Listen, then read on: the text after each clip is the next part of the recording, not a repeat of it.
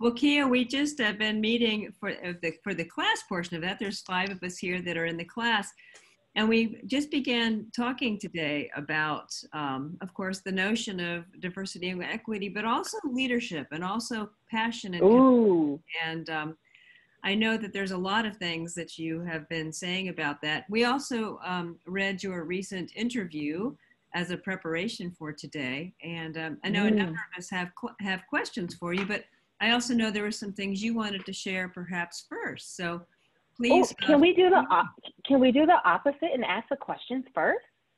sure. Oh, yay, that'd be Yeah, great. That'd be absolutely. great. Well, I've got like 10 of them, but I'm not going to hog it here. So is there anybody else who would like to kick off the questions? And this is my favorite thing, a closed mouth don't get fed. That's leadership 101.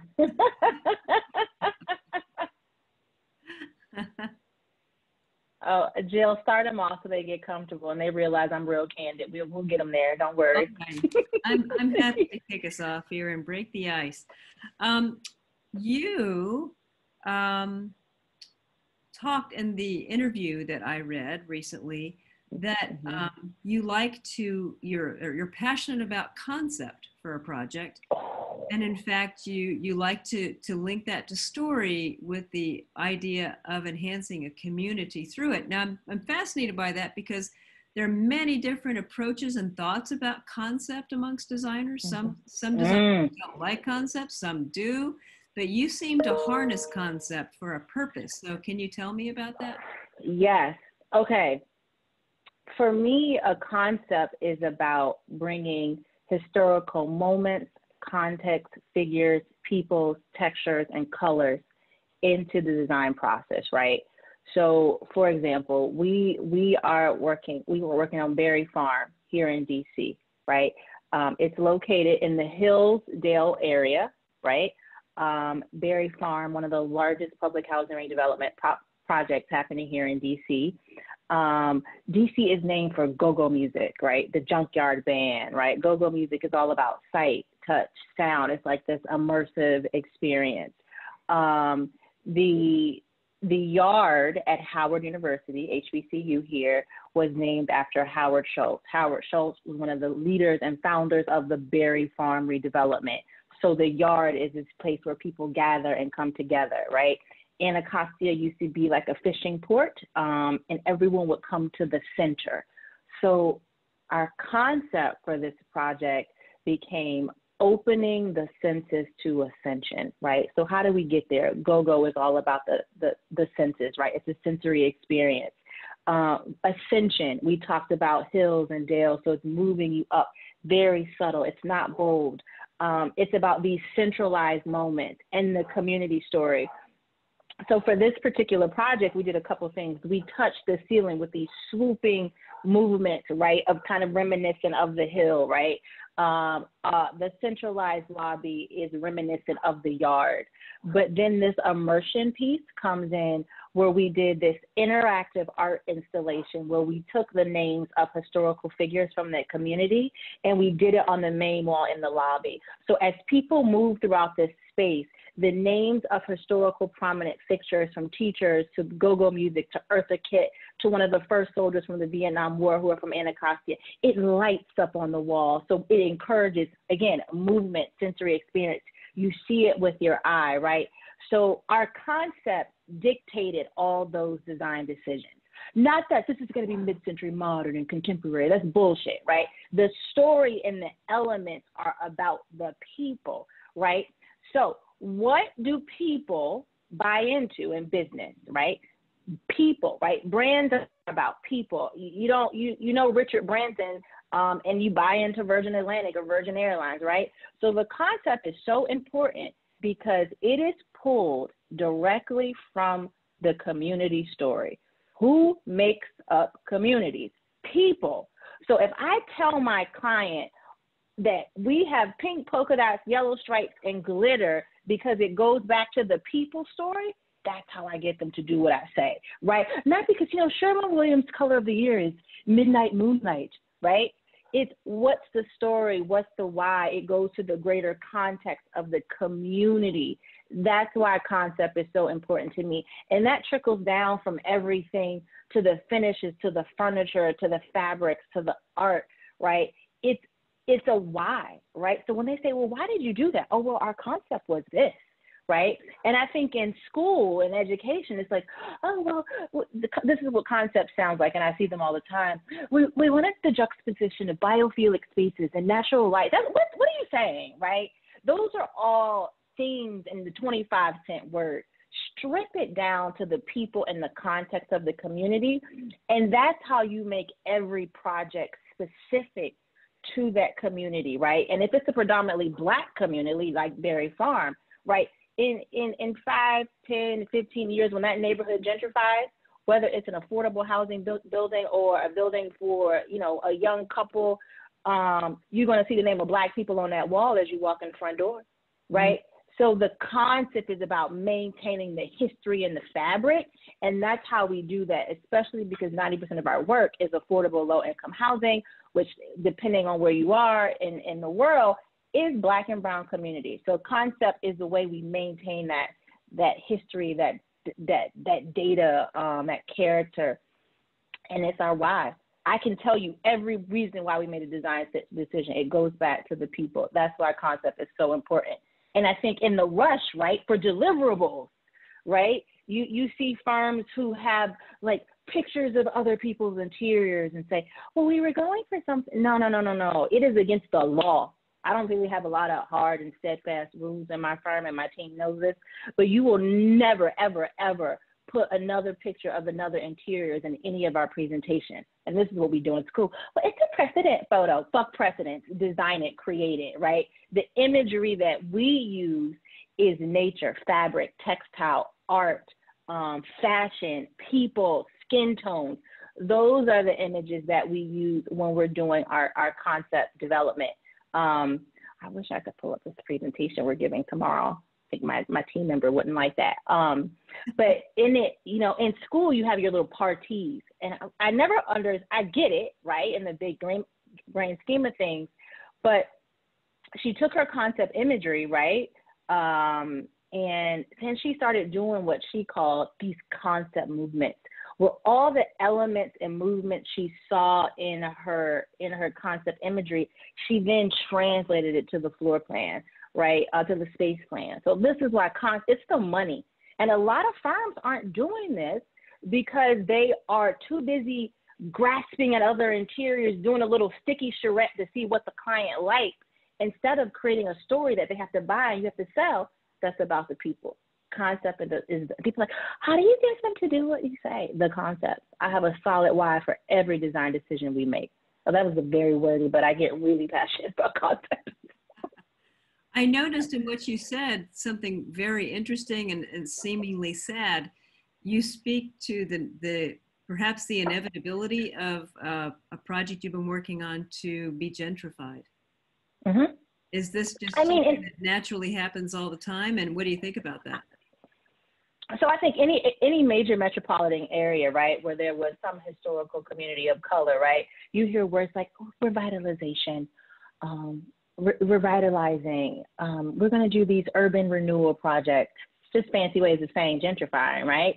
And it's how do you design and not displace? How do you design and then also realize that some of these communities have been disenfranchised and they do need reinvestment, and development is that. So there is no right or wrong answer yet, but it's kind of like, well, what I can do, my contribution to that is making sure, you know, if it's a mixed building, if there's an affordable building and a market rate building, you won't be able to tell the difference between the design outcomes because we've designed it with such intentionality, right? So, you know, you think about developers and multifamily, it's about dollars. If it don't make dollars, it don't make sense, right? So they're going to sit on that asset and hope that when it fully transitions or gentrifies, it might turn into a mixed income or market rate building. But by God, you're still going to have a story of the people who were there. That's really, really important to me. Mm-hmm. Until I transition into development and just become a developer, we're going to use design as a vehicle. Is that fair? Questions, folks? Hey, Hi. Hannah. Hey, so I was reading your interview and I saw like in one of the first questions she asked, how did your interest in design first develop? And I was really intrigued when you said, I believe the universe was always guiding me. How did you like come about with that idea? Like, Because and this is the thing. So what interview is this that you guys read? Because there's like been a lot lately. So I was like, what did I say? Was this interior design or magazine? I'll have to go look and see who the author was. Okay, well, just put it in the chat. So this is how I feel like it. Because when I tell people how I got to interior design, right, it's like, it's the visiting my brother in prison story, it's the military story.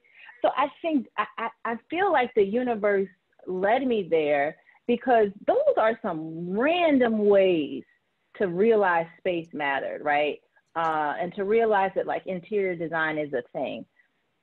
So when someone asked me today, like, oh, what do you do for your profession? I was like, oh, this is my purpose, right? There's no other way I would have gotten here if this wasn't my purpose. And I think it's also allowing things to unfold naturally. Madam Architecture, got it. It's allowing things to unfold naturally. I read something recent. It was like people who have control issues are really that's just fear, right? We've disguised it as needing to be in control. And leaning into the universe and allowing things and opportunities and career paths to unfold is about trusting what you're doing is bigger than yourself, right? It's leaving my ego at the door and remembering, and I've been bringing this word back into my language a lot, of service. I'm a service provider. I serve the people. I serve communities. And I think we get so caught up in industry trying to sound more heady and I'm an interior architect and I should say whatever, right? But no, we serve people. We serve communities. And I think opportunities come to you unexpectedly when you do it from a place of service of others first. And I think, for me, visiting my brother, it wasn't about, for me, how indignified the experience was. It was about how it was indignified for the children going to visit their fathers, the spouses, the guards, right? And then the men, right? In the military, it really wasn't about, and that was about me because I needed a place to cry like a baby. So that was about me. But it was just realizing like, man, if I needed space like this, do other people need space? And I think the universe allowed me to get to this point, even as a business owner, right? Everyone said, how did you know it was time to start your business? I think when I was disenchanted with my current employer at the time, it wasn't like, I want to go be the boss. I was just like, well, I want to work for a firm where people look like me and have leadership that looks like me. Is there one? I was like, no. Okay, well, maybe I need to build one for someone else. So I think, again, it goes back to, I wasn't doing it because I wanted to be the boss and be in control, right? I wanted to build something for myself that I didn't see for myself that I felt like other people might need too. And the universe has just constantly unfolded. Again, my first project, right? When I started my business, I had come from hospitality, market rate design. And the first project I did, right? I started a business, no savings, no nothing, no 6 months of your salary, no business plan. I started my business under the mindset of like, gosh, this is the only option. And the first thing I did was a nonprofit project. And it's like, you don't start a business and then do free work, right? Again, the universe unfolded itself. So I did this domestic violence project for 12 women and 32 children. And they didn't think they needed design. They didn't think they had access to it. They thought they could only see it on TV. And had I been about, well, I just got to start my business and make some money, I wouldn't have heard the statement that just shook me to my core when the woman said, when I walked into this room, I realized change was possible for me, right? Because I showed up to serve her. And then that made me realize the people who need access to well-designed spaces the most, they don't know they don't have it, they don't know they need it, and they don't have an advocate. So I need to serve those communities. And that unfolded, right? Who quits a job, do free work, and then find their mission? The universe. Is that fair? And I could keep going on and on and on and on, but that's how I feel like I trust it a lot more. In between, like trying to balance your P&L, overhead costs, all of that stuff, timing is everything. You just got to trust it. Is that fair? Yeah. Laura, were you about to unmute yourself? Did you have a question? I did have a Yeah, question. I'm putting you on the spot.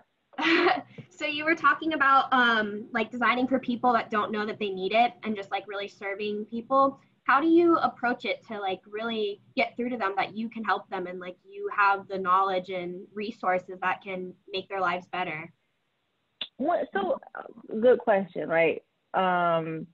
You ever think about when you were a kid and you wanted to learn how to do something and your parents, they sat down and they did it with you, right? You know, they showed you how to write your letters, right? I think it's the same thing. We've become a lot more intentional in creating this immersive process into our design process with our clients and the communities that we serve. So for example, we have this new project in Boston called Whittier Place. So as soon as we know we're getting the project, we do a couple of things, right? We reach out to a local university. We look for 2 to 3 students who reflect the community to work on this project. Then they are required to then find a high school school in the community. And then we get 2 to 3 students who reflect the community to come to the project. And then we even are starting to go to the grade school, middle school level, right? So sometimes it's about doing things with the people that you're serving and not just for them, for them to understand the process of it, right? So that's the model we do on all of our projects. So we're doing a couple of things when we do that. We're showing them like, wow, okay, this is the process of what it takes to build space community. Wow, this is what it's like to have agency to be a part of a building that's being developed in my community. Wow, is this something I could do one day, right? It's making the standard, not just going to the community when you got to check the checkbox for the funding requirement. It's immersing all the constituents in the process, whether that's an artist, a nonprofit association, right? That's what we do. And I think it's educating about the process, not just that design matters. If you explain something to someone, they'll receive it in a different type of way. And most people have this mindset that you have to give to low income people. Here, take what we give you. Now, really, let's talk about it. Let's dialogue. This is how we crafted this concept and this story based off of the history of your community. How do you see it? What do you know that we don't know? Because you live there, right? You've lived there. That's how we create this kind of intentional approach to having them understand space matters. Design is a path, and you can have agency in creating your space and community. Is that fair? Yeah. Yeah. Yeah, you've talked an awful lot about leadership, and you very clearly have taken the initiative to create your situation. You created your first design coordinator position at the hotel management company because it didn't exist, but you saw a need. In our class, we're talking a lot about leadership, and I think you exemplify a change, maybe a watershed moment going on in design right now, where designers are no longer sitting back and waiting for work to come to them. They're going out and figuring out what the problems are, and they're interjecting their expertise into it. What could you say about that? But isn't that what design is, right? I think that's what we're taught, right? There is a problem. Everyone's like, oh, design thinking. And you guys are in a program where it's all about design thinking, right? So you're equipped with the tools to ask the tough questions, assess the situation, see a problem, come up with multiple ways to possibly solve it, right? That's what leadership is, assessing the weak points. It's leadership, and then it has to be the courage component, right? I was talking to an architect today, and he was like, yeah, and I was challenging some of their notions around how they design affordable housing, blah, blah, blah. And he says, yeah, but we don't like to bite the hand that feeds us. And I was like, oh, I bite it all the time. And he was like, yeah, you do, and you've been successful, right? Leadership, and I'm gonna sound like I'm beating a dead horse here. Leadership is what I'm saying beneficial to more people, not just myself, but to more people. And to be a leader, it takes courage to say sometimes uncomfortable things. But I'm not saying those uncomfortable things for my benefit. I'm saying those uncomfortable things, one, because no one else has said it. And 9 times out of 10, once you do say it, someone else was thinking it. I was like, oh my God, I'm glad you said that, right? So if you're approaching problem solving and design thinking skills to the greater good of other people, you people will follow you to the well. They will follow you to the well and know that it's not your ego showing up.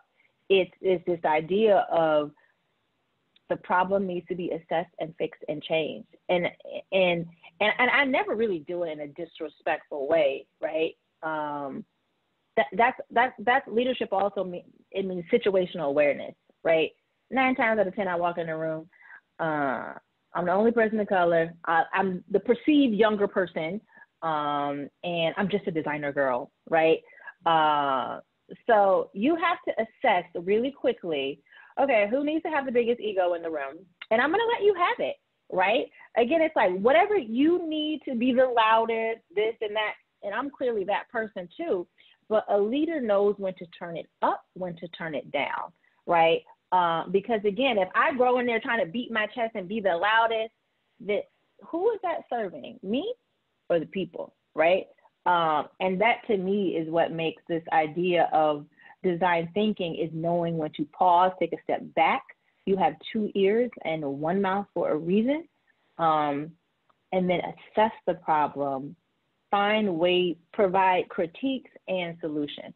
And I think that's how I got that design coordinator job. I didn't just have a critique, I had a solution. I had a solution that was advantageous to everyone in the process and also myself, but that's what leadership is really, really about. Is that fair? Mm-hmm. Yeah. Yeah. Other questions? Any other questions? Don't be scared. I don't bite. Curse, yes. Bite, no. Do you have any tips or like strategies for getting to like a beautiful end goal, but with a lower budget for a project that you may have? Yeah, I have a concept. Right? So this is the new thing that's happening, right? And my things are my face like crazy. So I tell people I do affordable housing, and they go, "Oh my God, should we? Do you want us to donate this discontinued wall covering?" And I'm like, "No."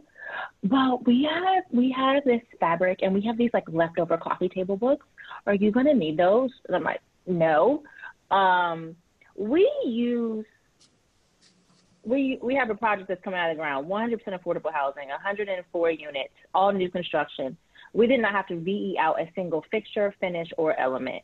We have all, if you're familiar with Sonneman lighting in every common area. We have wall covering, millwork. We have a $20,000 custom backlit cool edge system illuminating a metal grill that represents the site that we flipped and turned because our concept was dividing points along the boundaries, right? So we were strategic in our use of finishes and materials. So what does that mean? So you think about a multifamily project, 104 units, you got tile in a few places, right? You got tile on the bathroom floor, tile on the wall in the shower, tile on the backsplash, in the lobby, in the common area bathrooms. You might have some decorative fancy tiles somewhere else. So what designers do, we'll get a style from Stone Source, Ceramic Technique, Dow Tile, a little bit of something from Ansac, maybe something from Tile Bar, and then something from some other place in Italy, right? So we just got 8 different tile manufacturers, right, on this job. So what I always say, people, right, understanding the process. Before a resident moves into the building, who is the last person touching that tile? The subcontractor, right?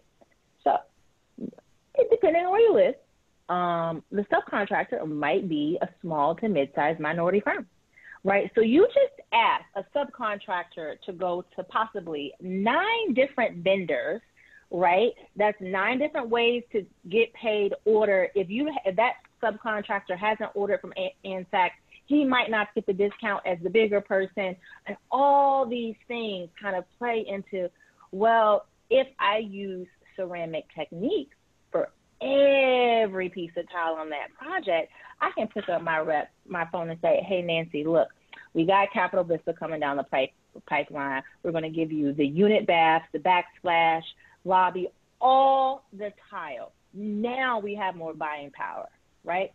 That's how we're able to design.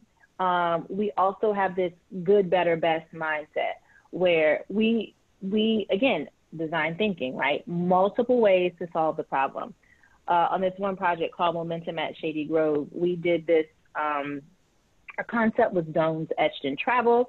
We did this millwork wall in the lobby where we had these 3-dimensional wood panels that came out at varying depths. Then we did a recessed linear fixture on the face of it, right? So we designed it for the developer to do it 3 ways, with wood veneer, which is really expensive, wood laminate, or wood wall covering. So at no point was the design intent going to be diminished because we thought about 3 ways to solve the solution, right? And we're going to jump back to Capital Vista. Light fixtures, right? It's understanding that, oh man, lighting and lighting subcontractors, that is the shadiest and least transparent process, right? So you ever go into a hotel lobby, you see a big, shiny, sparkly fixture, and it's like, it's hanging, it's everything, right? And then if you try to specify that on an affordable housing project, they're like, oh, that fixture is $20,000.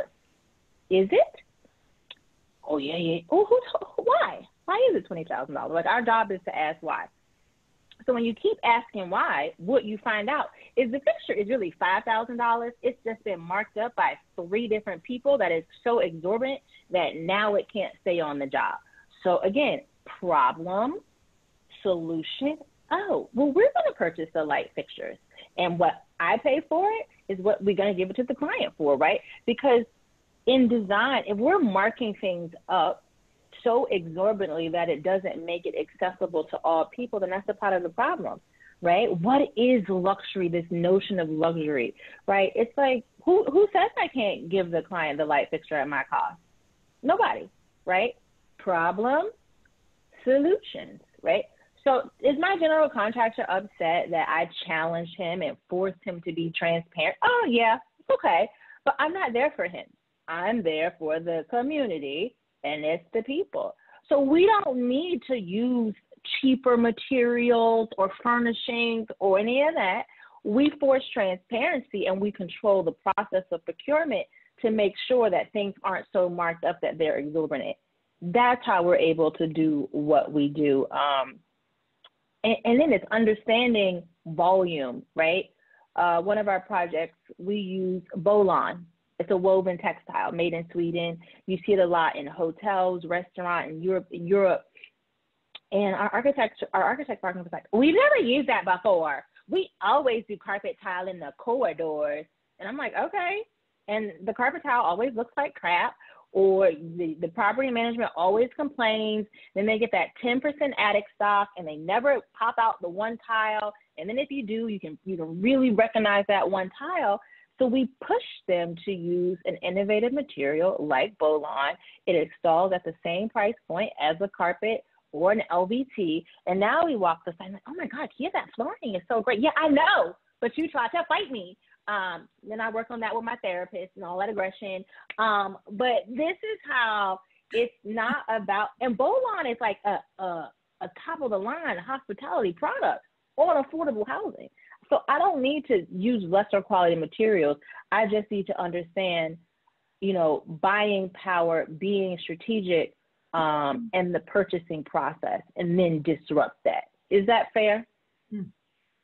I have a follow-up question to that, because I think something that many designers have thought about, they do a lot of projects such as the ones that you engage with as pro bono work, but I think they may shy away from this type of project for alternative client populations because they think that there's an insufficient profit in it.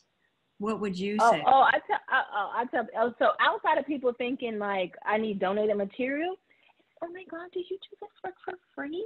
No, I make a lot of money. Good money. I'm a Black woman leading a creative practice doing a mission-based work. that has seen revenue growth and client growth year over year over year over year, right? It's not about that doing community work means you can't make money. It's leading with the mission, right? So instead of me trying to get every project, I can be a little bit more strategic in my outreach to going after the right clients, right? The right partners. And that's another language shift I want to talk about instead of saying clients and partners. But, and this is the thing, problem solving, right? No one was tending to these developers. Mm-hmm. Everyone just assumed, oh, affordable housing developers, they don't use interior designers. Well, why not? Oh, because they don't think these people deserve it. Well, why not? Who's challenging them? Who's like, why, right? And one of the things that I learned is most of my development partners, they're like, yeah, our architects, they never say anything. They just do what we say. And I'm like, wait, what? But why? So I make good money. Yeah. And to that point, right? I'm not motivated by the money. I'm motivated by the mission and the work. Because my first client, the first proposal I gave him, he took $10,000 off my fee. I think my fee was like $25,000, and I forgot how I got to that number. I was like, man, $10,000? Now, right up, I'm like, well, I'm gonna walk away from that deal. But it's, again, what is the long-term gain, right? Sometimes it's not the short-term gains, it's long-term. And what I have to say, there has to be a problem. You have to articulate your value and to solve it. So I took $10,000 off my fee, and I did that project. And boy, did I solve several problems from them, from design, innovative material, cheaper material, everything, right? I'm going to get another project with the same client. They're like, oh, that was great. We're going to take another $15,000 off this fee. And I was like, what the hell? I just did that, right? Long game, right? Now, it's almost like a joke, the formality we go through to get to a contract. They have never once now ever questioned my fee because I've articulated my value, right? And I think it's lucrative, right? And this is the thing. Big affordable housing developers, one of our clients is TCB, the community builders. Love them, right? Great people. And we're doing this big project for them in Chicago called Southbridge, right? One of the largest public housing redevelopments happening in the Chicago region. It's a 5-building master development, and they're designing 2 buildings, right? They were working on 2 buildings at a time, and they had Vision Associates design it. Big fancy A&E firm, big, right? And they hated the design. And then they came to us in February and said, we do not like and we've done some other work for them. And they're like, we do not like what Antunovich did. Can you help redesign it? And I'm like, yeah, absolutely. But this is when people think there's no money in affordable housing. So you just pay big Antunovich dollars, right? And I keep my overhead costs low intentionally. I like my team small. So if you can pay a big A&D firm like that, you can pay determined by design, right? But no one is going after them. And the big A&D firms that are taking this work, they are doing inadequate designing solutions. So we come to and we look like the hero. There come a little black girl, her design firm, bringing in the community story, making several $100,000. Because I know y'all got the money because you just wasted it on the big white firm, right? So people think like, oh my gosh, you did this? No, fool, because these developers got money. They have money and they want to spend it, but you have A&D professionals who are constantly doing less than. And my hypothesis is, the 45-plus-year-old white man, he's not going to challenge a developer who's working in the black community because he can't see himself living there. Himself, his mother, his father, his sister, his grandmother, no one else. So you don't give a shit. Brother, I do, right? Because these people, these developers are spending money. And I have developers saying to me now, like, yeah, Minor Feinstein, we spent $130,000 a unit to renovate a building, and all we got was checkerboard floors in our kitchen and these little dinky cabinet pulls because some little white girl just did whatever I said. And I'm just like, how much did you pay them? Okay, now give me that money, and I take it. and I'm lucrative, right? Doing affordable housing work. You can do both and. It doesn't have to be either or. And I think that's the biggest thing and I talk about money a lot because it's like, oh no, I'm good. We real good over here. Because to do community-based work doesn't mean that you have to be a nonprofit. You don't have to donate your time. Do we donate to other nonprofit projects? Absolutely. But the bulk of my work is for-profit, nonprofit developers, city agencies that have tons and tons and tons and tons of funding sources. And so in a pandemic, right, it's disheartening to see some of my design counterparts who are in hospitality, education, even healthcare, corporate. They're struggling. I'm good. We didn't hire 3 new people. We got 9 new projects. Wow. But I do the poor people's work. Well, I'm good. Wow. Money to be made. Mm. Lindsay, did you have a question where you did that unmute yourself, lean in? Oh, you're muted. You're muted. Okay, sorry. I actually didn't have a question. I'm actually not a student anymore. I graduated in the summer, but I was just really interested. Thank you. I was really interested to hear your talk and get some more insight. And I love how your design focuses on serving people. I think for me, that's really what draws me to design as well. And I think design can change people's lives, and that's where I want to take my career. And I also work at a nonprofit in Tallahassee for affordable housing. And I've done work with Dr. Pable with her homelessness nonprofit. And I just think, and I also love the way beauty is a priority in your in affordable housing, because I see that a lot too, like people thinking that low income people should just like take the scraps. And I love how that's not acceptable for your designs. This is what you're starting to see a lot now. We want a space that's dignified. We want to bring dignity to these communities. And I'm like, okay, let me get this right. The white woman doesn't go to the interior designer and say, hey guys, I want a dignified space for my family. Dignity is the bare minimum. And we're seeing it like constantly now. Like these spaces should be they should be beautiful. They should have adornment. They should be soft. There should be decoration, right? One of the things that I have been really speaking about lately is in efforts to make the industry sound more heady and comparable to our architectural counterparts, we've diminished this idea of decoration, fabric, textile, softness, and adornment, right? Making spaces beautiful and making beauty the standard. Well, this should be dignified. And we're working on a project called Carpenter Shelter. It's a shelter here in Washington, D.C., in Alexandria area. Ooh, and the executive director, she let us just have at it with the FF&E. We have Bernhardt design furniture in a freaking shelter, right? We have Martin Burchard furniture in a shelter, right? So if my mindset would have just been like, well, it's a shelter, so we have to go get some Hahn folding tables and chairs, no shade to Hahn, folding tables and chairs, we have to do all vinyl, and it's just like, no, we push them. Well, kids, should everything be vinyl? No, because again, us understanding as design professionals, ARCOM for years has had institutional grade fabrics that were antimicrobial, bleach cleanable, stain resistance, everything. So it's taking that knowledge that we have and giving it to our clients. Courtyard Furniture from Akula, and they're on like pools in Vegas and everything in a shelter project. Girl, so that's design, right? It's not thinking like, oh, because it's a shelter, we have to use this. Because it's senior housing, we have to use the senior furniture. Who says? Our job as designers is the question, well, what makes a chair a senior chair? Seat height and arm height. And if it needs to be bariatric, that's a whole different thing.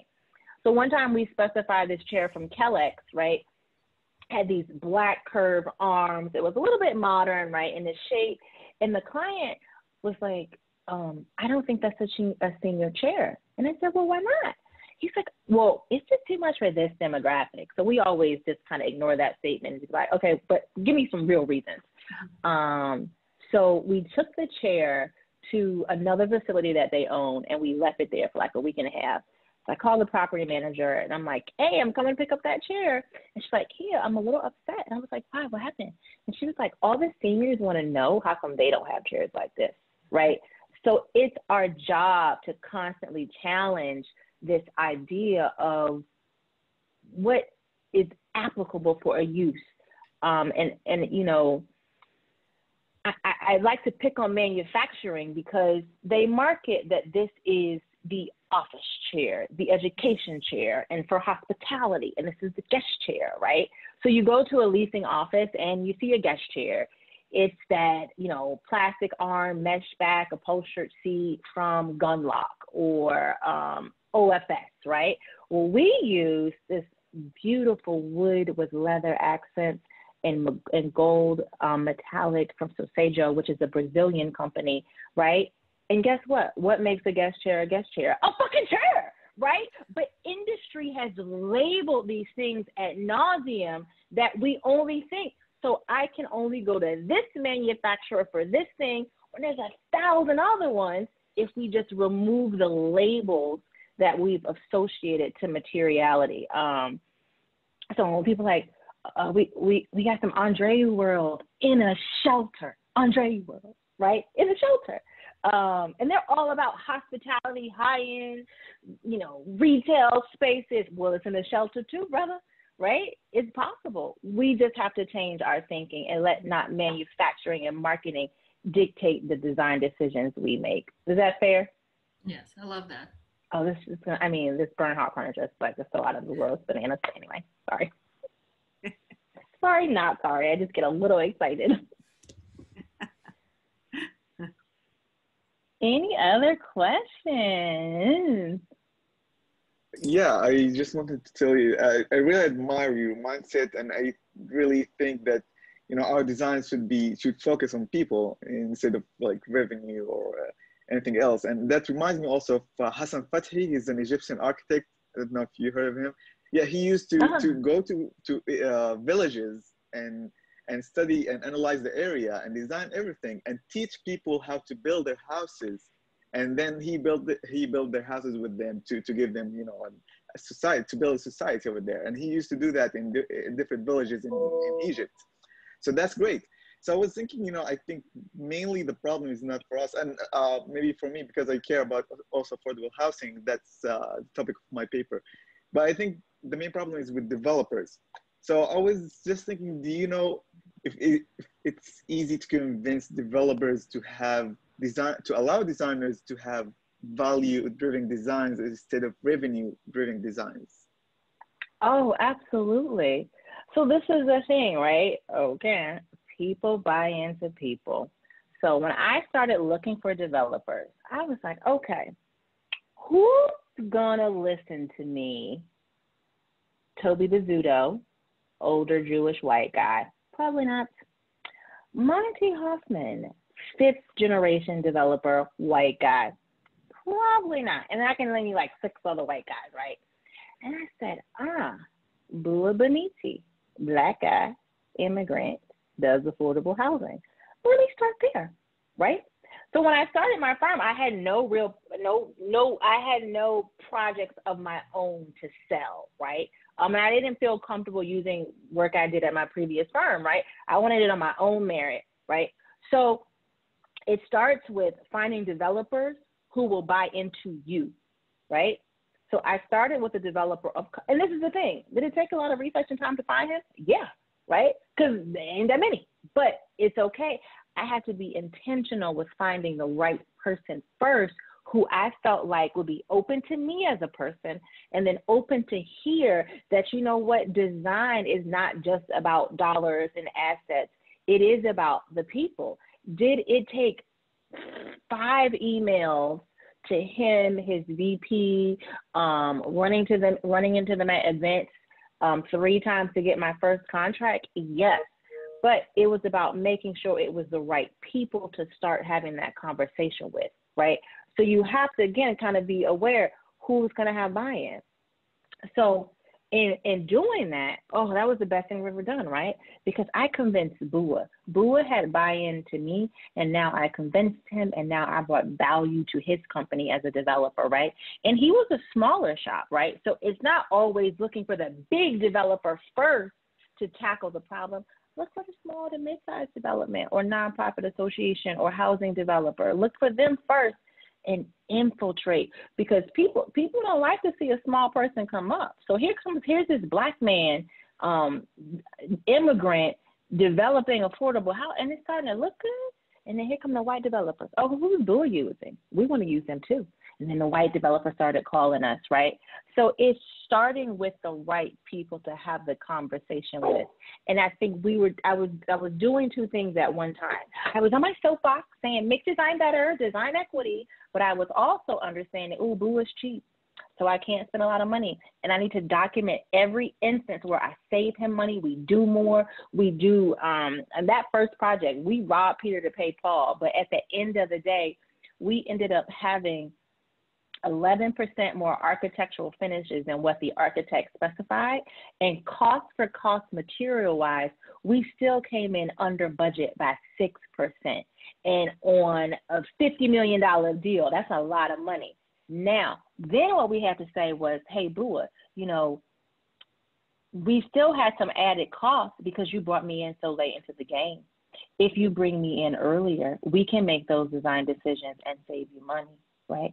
Now he's like, oh, wait, it can look good and I don't have to spend any more money, right? So this Capital Vista project I'm talking about, like no VE, all new construction, this is one of Bua's projects, right?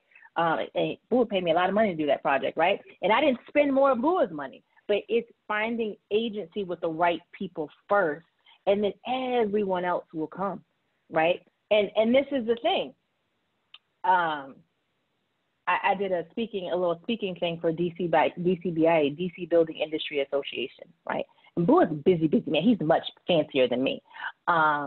He calls in to tell all the white developers, Determined by Design is the bomb. We use them on everything. You should too, right? And I started with a small brother, not trying to go after the big fish. That's how you get to change people's minds. Find the people who will buy into you first and your mission and show your value. That's how you get change to happen. Is that fair? I think we have time for one more question before our time. Yelena, you over there smiling, girl. I see you. Yes, you're seeing me. Thank you. I'm excited about your very passionate talk about focusing on people and your wonderful success story in design. It's really inspiring, I think, for all of us to hear. So kudos to you. Kia, I have maybe not as related question to you, to the subject of this talk, although it kind of, you brought it up earlier when you talked about concept development. You mentioned histories that are important. I also teach history of design, and we are kind of going through a big curricular change, right? Incorporating designers of color into our curriculum, but then also kind of, as a big picture, what is the role of history in design? Is it important to you in your practice? Oh, yeah. And for me, it's really, I think history plays a role when we're looking at design vernacular and techniques, but history for me is really about community and figures and people. Who were the architects who did the develop these communities? We worked on a building called Archer Park Apartments, and the architect, the building it was named after was Romulus Cornelius Archer, who was the second Black registered architect in the district, right? Hadn't we not did a little bit deep dive into the history, we wouldn't have got that little nugget of information. And then our entire design concept was based off of buildings that Mr. Archer had developed and designed, right? So we implemented some of his projects into the project as digital murals, right? And we did a little bit of a placard. So little brown boys and girls live in a building named after a man who built buildings. So the history piece kind of tells us what's possible. And I think in academia, as you're looking for more designers of colors to celebrate, it's one thing to infuse them in the curriculum. it's another thing to have them teaching in your programs, right? You need to make them accessible so people can see them. I've had students say to me, I'm thinking of dropping out of the program. My classmates don't look like me. My teachers don't look like me. And am I going to go to an industry and be the only one, right? So I think history, it's about understanding how fashion and textiles and making and product, how a lot of that it comes from cultures and ethnicities of color, and how do you weave that into that process, especially if you're in a more traditional university. I went to an art and design college, and we took every art history known to man. So I got, you know, African studies, African art, all of it, right? But I think it's bringing in the history, finding the people, the historic figures, and not historic in the sense of, you know, well, were they historic because they worked at a big firm or they were in the cover of some magazine, right? How did they do more intentional community-based work? But it's also bringing the history, but bringing them into the educational space. And I think this is the diversity piece everyone wants to talk about. And it has to start in academia, and then it has to start in community. Because if design doesn't meet people where they are, how are they going to become exposed to it, right? And no, not every designer of color comes from some impoverished community, but I've been to enough schools, 25 to be exact, upwards of 3 and 4 and 5 times every year, and it never fails those 1 or 2 black or brown students who say, the dialysis center I went to with my grandmother was shitty, the community center I went to after school was crappy, the hospital, the whatever it is. So people of color, not all, but a good portion, are coming to design curriculums from a place of wanting better, right? So when they get there, if their faculty in the program aren't teaching them about other people who look like them, then you're isolating them already right off the bat. And I think that's where it's do a deep dive. And now there's no excuse. There's enough resources out there where you should have curriculum, firms, speakers, everything of color, and start pulling them in as educators and speakers. And I challenge, you know, designers of color too. This one guy, he says, oh, well, I shared the story of why I went back to teaching. And he was like, well, I'm an alumni of that university, and there are several of us Black designers who went to there, and they don't reach out to us. And it's like, what did I just say? Don't wait for them to come to you. You insert yourself into the problem, right? So it needs to be reciprocal, where if you don't extend the invitation, I'm going to knock on the door and be like, there's a problem here in academia, and we need to address it, because then it's translating into these firms. I know, Jill, I think I'm over, but I want to say this one more little thing. No worries. I was talking to several young designers, and I don't mean age, I mean like they've only been in the profession like 3 to 5 years. And they got their brass ring jobs, right, at the big firms, and they hated it. And I was like, well, why? And I was like, well, how come you ended up there? And they were like, because that's all that's marketed to us, the Genslers, the IAs, the Perkins and Wells, right? And it's like, okay, again, academia. Bring in the small to mid-sized firms, not just small, mid-sized firms of color, but some of these small to mid-sized firms who are doing great work in all facets, not just, you know, hospitality, workplace, whatever, but it's like, you don't just expand the dialogue outside of what's just marketed to us. And that's no shade or disrespect to some of these big A&D firms, but it's just as education, as researchers and gatherers, gather more diverse people from ethnicity, size, practice, and everything, and bring them into your institution. And then I think that's real. That's it, Jill. It was a fantastic answer. Thank you. Yeah, we really thank you for your time. I know you're super busy, but some of the concepts that you talked about, I think we're going to be continuing to discuss and also consider. So your influence is wonderful, and we really appreciate it. Thank you so much for having me.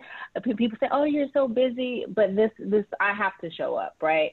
Again, I think I didn't have it, so I make sure I do it, and we prioritize the things that is important. And I need more designers, this next wave, to know the power and the impact that we have, and make sure that we are practicing empathy in our design outcomes.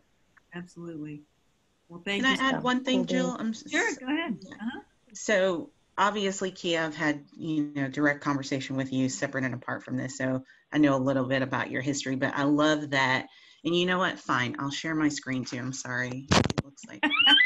Hi guys. So I love that everything that you do is with intention, and it's intentional. And I think if we as a design community as a whole, every aspect of that community that we take up, whatever piece of it, whatever element, be intentional. And I think that's the point that Kia was trying to hone in there for everybody is if you have intention, promise you, amazing things will happen along the way. So Kia, thank you for sharing that. And I hope the students got something amazing out of that.